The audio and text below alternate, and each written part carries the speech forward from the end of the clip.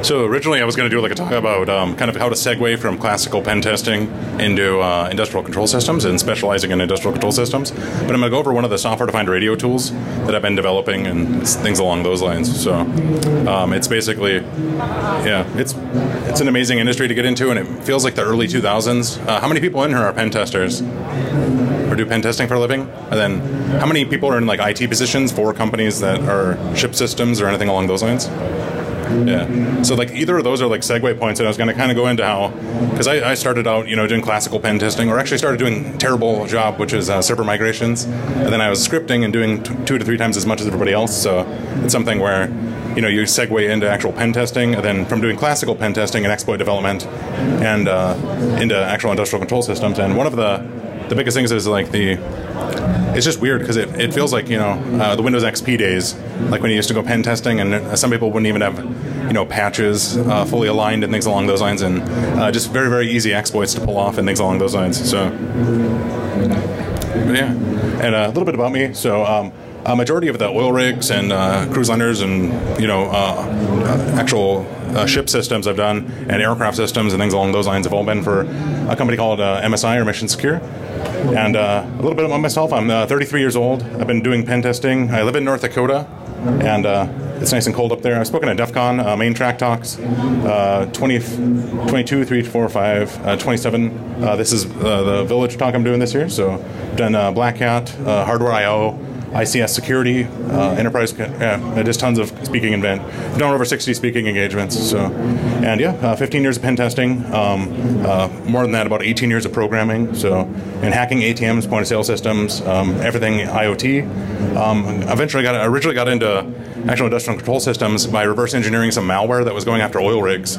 And they were actually stealing drill stem testing information, so they could tell if the well was productive before the actual people who drilled it, which is kind of crazy. So, and yeah, going into hacking oil tankers and just passenger vessels, aircraft systems. So a lot of the AR, INC 429, and some of the specifics about it. And that's one of the things I love about it. Like, if you get burned out on actual classical pen testing, you can get into some of the actual offshore rigs, and yeah. So.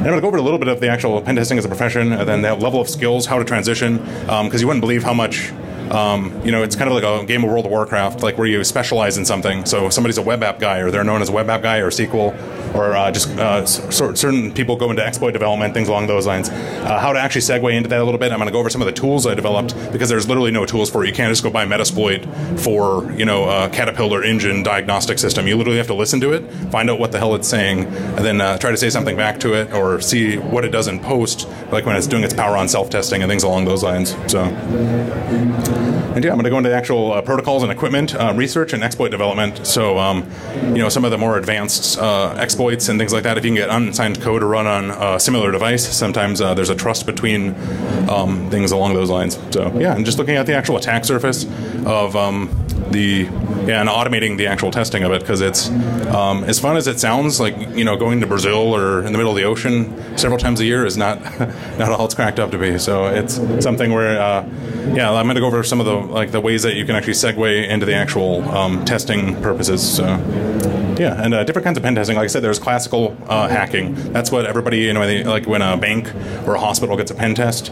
And there's web, mobile, and app application testing. And then this is the usual progression. Somebody, plays around with a lab, or, hacks their friends on ICQ or something like that. Then it leads into, actual web app, mobile testing, and then most likely into physical testing. And then you get specialized. You get your final spec. And I'm going to use a couple outdated World of Warcraft analogies, but that's pretty much the only easy way to explain it. So, and I highly recommend, if you guys have any questions at all, feel free to reach out to me, and I will go over in 4 hours just some of how to actually do the attack surface of a ship. It's very easy to do, like a Server 2012 or whatever, and some of that does tie into this. Like, people always ask how to get into pen testing. That's one of the biggest, when I would talk to college students and stuff, and it's you have to start out with some of the systems administration stuff. You need to know what a lazy sysadmin does, because you're going to eventually have to exploit it.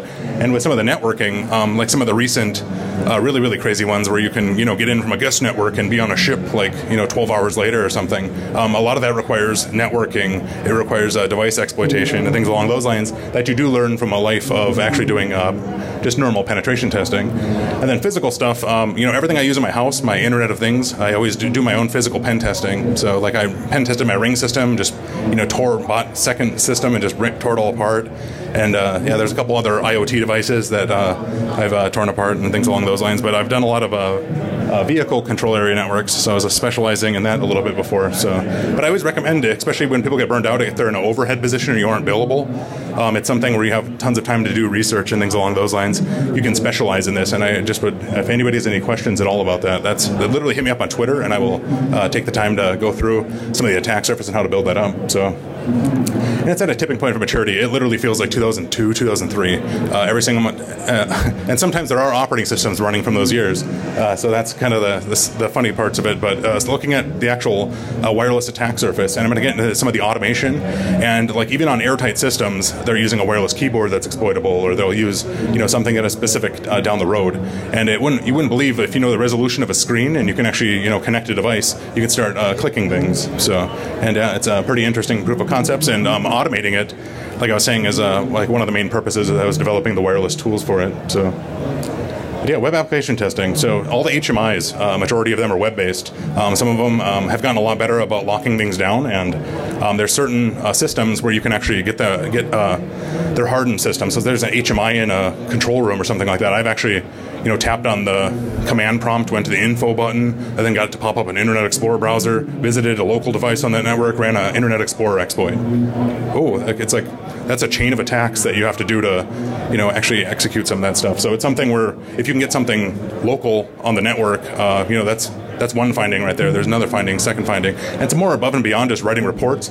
It's about actually taking that attack surface, like understanding how some of the whitelisting and some of the other pen testing I've done in the past, it's something where, if you're able to do cell-site emulation legally, like where you can, spoof onto a network, sometimes you can hit a 4-year-old Cisco device that's unpatched and, things along those lines, and you can get past access controls and things like that. So it's definitely something where, taking into consideration your previous experience with pen testing, you can definitely get into ship systems, and it's amazing how many ship systems have operating systems running on them, so, or just normal off-the-shelf operating systems. So, and yeah, classical pen testing. So to stay on top of all the exploits, there's all the named ones nowadays.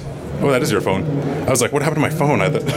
Anyways, sorry about that. But basically going into the actual remote code execution, exploit development, understanding how the exploits work, because a lot of the systems, they try to lock them down or harden them. So it's something that looking into, like I did several years of ATM pen testing before I got into some of the more industrial control systems, and it's something that it's just taking a look and an approach at how people try to harden things, and a majority is security through obscurity. So taking into consideration classical pen testing, you definitely need to develop those skills. You definitely need to pull those exploits off on the boxes also. So, and the IoT and smart stuff is basically, just doing man-in-the-middles on phones. I've done several CVEs. I think I have 22 or 23 under my belt. Some of them are internally disclosed. A lot of them are with cell phone manufacturers, things along those lines. And some of those have just been found by tinkering with, doing a web app test on a phone, and then all of a sudden you see, some sort of traffic that you're not supposed to. So, and yeah, it's I definitely recommend getting as many devices as you can and understanding how they work, and to start digging into attack surface of them. Because once you have that analytical thought process where you can go through and see exactly how these systems interact with each other and how they prefer certain interfaces. So what happens when a cellular interface goes down, or when a device is inside of a room that they assume can't connect to the internet, but it still has a cellular interface on it. It's still looking for cellular towers. That's an attack surface that you're able to detect with the right wireless equipment. You can see the beaconing information, and you can actually, since you're in international water, you don't have to have a 50-foot Faraday cage. You have to pull it all off, and so it's really, really fun stuff. And I highly recommend getting into tractor systems, car systems. Definitely go over to all the villages around here, guys. There's a wealth of information. These people are amazing, and like most people are pretty approachable. So it's definitely a good industry to reach out on. So, and if you're not confused, you're not learning. That's what I've learned over the years. There was one year where I didn't learn anything, and I just used the exact same stuff over and over and over. And if you guys ever get that, you get this learning curve that you have to work through once you get back to actually trying to learn things. So if you want to start, getting into vehicle systems, I was doing some autonomous vehicle stuff. I had to read the RFC for 802.11p, and then find out what wave communication vehicle to infrastructure stuff is. So there's all these things out there that aren't your classical pen testing, and you'll feel like an 11-year-old when you're doing it. So that's the thing I can recommend for you guys, is go out and buy an $11 PAL tuner, burn it out, and then find out why it burned out, and then get like the actual. You can work into some of the Scott's gadgets for the SDRs, and some of them aren't technically software-defined radios, but you're able to listen to different frequencies and spectrums. Like a lot of the software-defined radio automation I'm doing, I literally have. So it's a Scott Hack RF, and then I have a Edis N210 with a specific daughter board. So I'm going to actually have like a smaller radios looking for frequencies. It's going to be looking for just broad spectrum. So it's a spectrum analyzer that basically looks all what's talking over a day period, and then it'll pass off, and then it'll capture huge spectrums of that. And it's all about automating it, because it is expensive to fly people out to a shipyard in the middle of nowhere and things like that. So it's something where, especially if there's light plant switch at midnight every night, it's some people don't want to be up at those hours, or they don't want to send technicians out there. So that's why I'm kind of working on automating it and going through the process of it. So it'll basically do everything that I do on a pen test. It'll tell me if there's pager traffic, and then if there is pager traffic, the next day it'll listen to that pager traffic, it'll sample it, and then you can actually go further with that. You can port. Some of it's just raw serial communication when you actually break down the actual communication of it. So, but talk to people in the industry. It's amazing. Like when I wanted to get into oil field hacking, like I did, so I was reverse engineering the malware. It was geared at oil rigs in the Balkan. That's where I'm from, up in North Dakota. And I just went to a bar and just chatted with like a bunch of MWD, which is like measure wall drilling people, and directional drillers. And it's amazing, like they have a dirty. Fire resistant gear, and you just chat them up a little bit, and people love talking about their jobs, and that's definitely something I recommend. And especially if you have the opportunity to be in an overhead position, just try to learn as much as you can if you're wanting to get into some kind of consulting basis. So, and like I said, you can't be a master at everything unless if you literally dedicate your entire life to it. Like you guys all know that one friend that you go to with like the Linux questions and stuff like that. Yeah, there are some people that do dedicate, and but you need to specialize in 4 or 5 fields, and then just become a master in those. And for 3 years I did telecom stuff, and then I went on to other stuff, and then I've ended up using my telecom stuff for base station hacking with site to site. Like these rigs, they'll have a site to site, and if you can actually, have an actual CPE or customer premise equipment, you can pop up in between there, and they're not using hardware encryption, or they are using hardware encryption, but there's some kind of spectrum you can listen to there. So, and there's always a lot of information you can do just by learning how those actual systems work. So, and levels of skills, be enough. Okay, there's several levels of it, and what I recommend for people is be good enough to sell it or quote it on everything. Like be able to talk about WAFs, and and I'm not saying become a salesperson. I would never recommend that to anybody, but it's definitely something. Enough to self-study is the next step. Enough to hack, enough to script, and then enough to make exploits, and enough to actually research and reverse engineer. So just work your way through those levels. And like I was saying, this is pretty much an untouched industry. I would say it's 5 years mature right now, which is, literally puts us in the early 2000s. So for as far as opening up, if you guys anyone want to segue into that kind of industry, or if you're in that kind of industry and they don't let you touch those systems, if you can throw some of the lingo around enough to quote it type situation, they might actually allow you to have access to some of those systems, and then hopefully not brick them. But so you can play around with them and learn them, because some of these systems are, $400,000 propulsion system. You can't just buy that on eBay. So, and having a broad skills is always positive. Being able to know at least, what the device is trying to do is the level that you want to get to for all of it, and then you can kind of go over the actual attack surface of the vessels themselves. And when you get married or have kids, your time does go away. And there's this stopping point, like when you turn 28. So, like mentally, after 28, it becomes impossible to pick up on new stuff. So for all the 30-year-olds in the room, it's I think you guys, or above, you kind of feel that it's kind of hard to learn things or pick them up as fast as you used to be able to. So, but and also just getting into the actual software-defined radios, like I said, is the biggest thing. I started tinkering with them, just bought a PAL tuner, and then I ended up doing some work with the university, and we ended up buying like 4 of the best USRPs, the Edis N210s, and then I ended up doing a man-in-the-middle attack on a Jeep key, like actually starting a Jeep a quarter mile away from its key, and I did responsible disclosures with Fiat Chrysler, and like just starting from the bottom and like moving up and just wondering how stuff works, and curiosity. And for a while there, I was getting bored. I was like, how many times can you get domain admin in 4 hours, or it just becomes a little bit repetitious, and it's really, really nice to be able to mix these kind of things into the mix. So.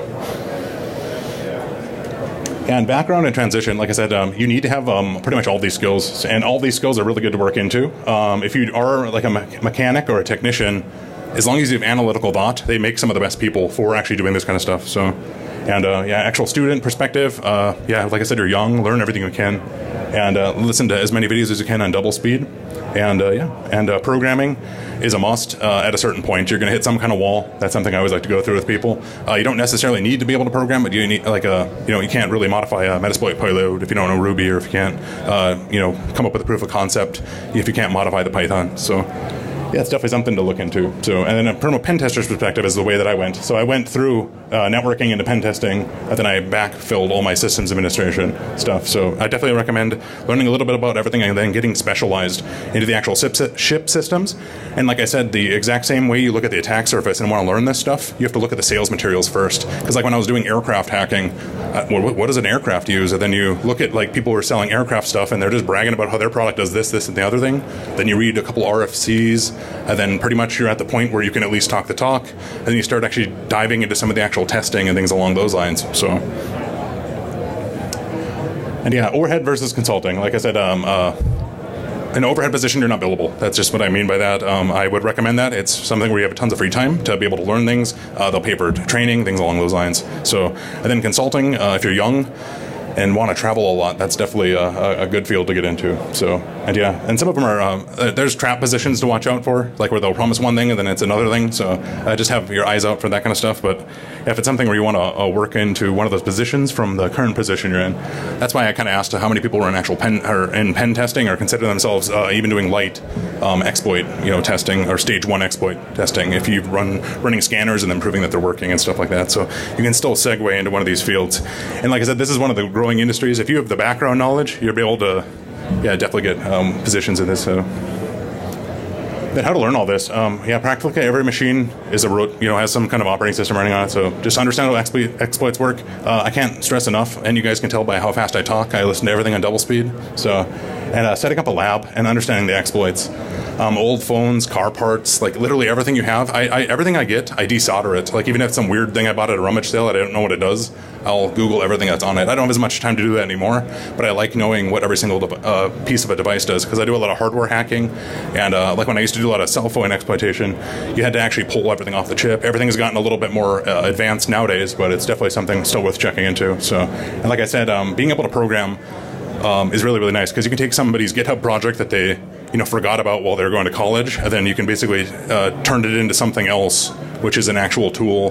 Like I said, I call it like a weaponized spectrum analyzer, which is basically going through all those frequencies and just being able to not burn out the radios, and understanding how radios work, and actually tinkering with software-defined radios. I can't stress enough how much how young you feel like just playing around with those radios. I feel like when I tore my dad's VCR apart when I was little or something, it's just like that kind of enjoyment. So I can't stress that enough. And yeah, getting as many devices as you can, setting up the labs. Reverse engineering, started out cracking video games back when I was in junior high. That's how I got into C++ and assembly level languages.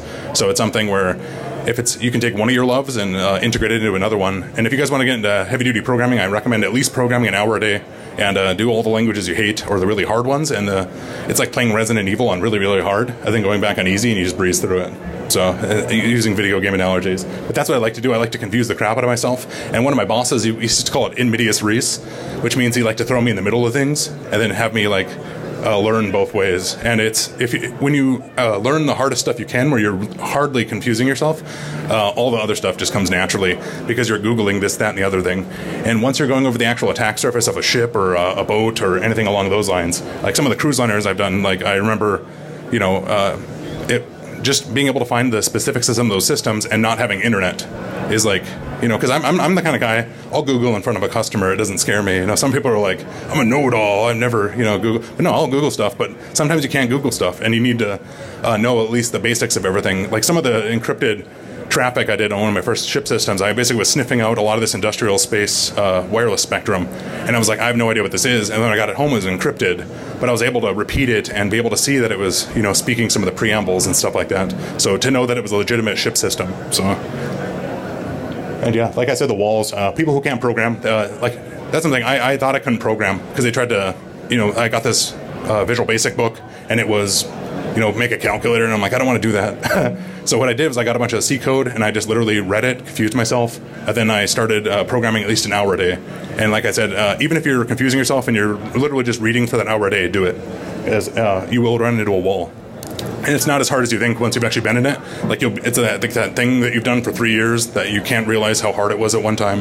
That's exactly what programming is. And if you don't feel like you don't like programming, it's something that you learned it the wrong way. Or there's so many teaching methods, especially in universities now, where they're teaching it what I would consider the wrong way. So, and yeah, people who stagnate at one company I've seen, or there's the opposite of that, the guy who hops in between companies every 2 years when their renewal bonus is up, or things along those lines. So, and yeah. And that's a good way to burn out HDMI. So, but yeah, yeah. And like I'm saying, don't feel bad Googling things. Google as much as you can. Yeah. And fear, yeah.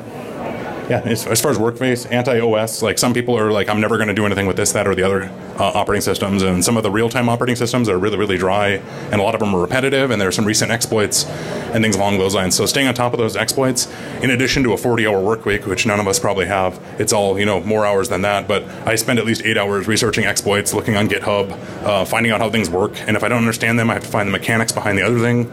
And it's amazing, like when you can... basically, like I could talk some crazy things you can pull off, but it's like chaining together 6 or 7 things, and some of them don't seem to be big things. You know what I mean? Like if you can deactivate a Windows license, what does that do? It's like I know the next time that machine boots up, what page it's going to try to go to, and if I'm in a man in the middle, I can basically run a server or a web browser exploit. So there's lots of cool ways to do sandbox escapes from hardened systems like that, be it an HD or HMI or some other system like that. So, and we are running out of time, so. Yeah, just I think I have one more slide here. So yeah, this custom space for custom software-defined radios. Get into their untouched wireless findings. Like I can't believe how many people don't. Like if you guys are classical pen testers, at least start doing this. Start looking at how many Bluetooth. There's Bluetooth wireless, a hack, crazy RF radio thing's been out since like 2016. So there's no excuse for not knowing that there's wireless keyboards, and if you can literally sniff out people's passwords, you can. And I've done that in the wild. Like I've done that before. I've paired with devices and done keystroke injection, and sometimes it's good enough just showing them the proof of concept on that. Like even if they're one of those customers, they have a really hardened surface, you might not be able to get in exactly. You might be able to actually still show them that there's weaknesses with some of the wireless keyboards and things like that. So yeah, and as far as that Spectrum tool I have, like. Yeah, I got 2 minutes left, so, but I'm going to go into a little bit about the actual device itself, and yeah, so it basically has 3 radio antennas, so it has EDIS-N210, has a SCOT, and has a crazy RF on it. So basically scans for Bluetooth traffic, and then I have an Ubertooth 1 on there also, so if you want to start getting into heavier payload sampling and things like that, or if you want to start de-authing stuff or doing two-way communication, you can, but it basically is a way to automate some of the wireless testing. So, because like if some people do pen testing, they like to send a box on site and things like that. And I think it would make a really great addition to on-site pen testing. Like, how many hospitals have people pen tested and they don't realize their pager traffic is unencrypted and they're leaking PII information? Like, it's amazing. Like room numbers and a name, or room numbers and a kind of medication. Then you can literally say, is so and so. It's an amazing thing to be able to add to the deliverables. I don't want to get all project managery, but it's definitely something that people will enjoy, and I think your customers will enjoy it. So, like I was saying, yeah, thanks. And I'm open to questions. I honestly love my job, and I literally will talk all day about it. So, yeah, if you guys have any questions, hit me up on Twitter. It's Weston Hecker at Twitter. So, and yeah, so I'll open up to questions, which I have like a minute left probably. So, awesome. Well, I appreciate you guys taking the time, and like I said, feel free to like literally approach me. I know a lot of people say that. Like, I genuinely mean that. Like, hit me up on Twitter. I have a lot of criminals hit me up on Twitter too. So if you're wanting me to, let's hijack a ship of Mercedes vehicles or something, I probably won't do it with you. But if you guys want to learn some stuff, like definitely let me know. I love chatting with people and learning and seeing enthusiasm. It makes me more enthusiastic, because when you get burned out on something, it's really nice to be able to see people with passion. So I appreciate it, guys. And yeah, Weston Hecker at Twitter. Feel free to hit me up and I'll get in contact with you. Otherwise, I'll be right outside here and we can chat also. So thank you, guys.